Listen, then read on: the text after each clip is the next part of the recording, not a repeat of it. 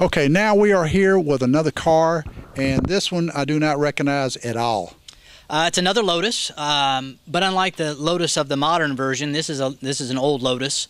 This is a '67 Lotus that has been modified with these Le Mans pontoon, is what they call them, and actually a Ford powertrain. So this has a 302 V8 in it. So if it has pontoons, that means if it rains real hard and it floods, and the pontoons will work. It'll be perfect. It's well suited to the rain. Obviously, you know, without a top and windshield wipers, you're going to get wet. Oh, that's true. That is true. Wet, wet, wet. It's like driving the Atom. Very similar to an Atom. Well, I don't mean like the Atom, but just no top or anything. Right. It's once again a minimalistic type of a car. Yeah, exactly. And it's another go fast car. Definitely go fast. This is the outside of some of the others. This has no air conditioning, no radio, no speakers, no stereo, no windows, no doors. It's basically a motor with 4 wheels attached to it.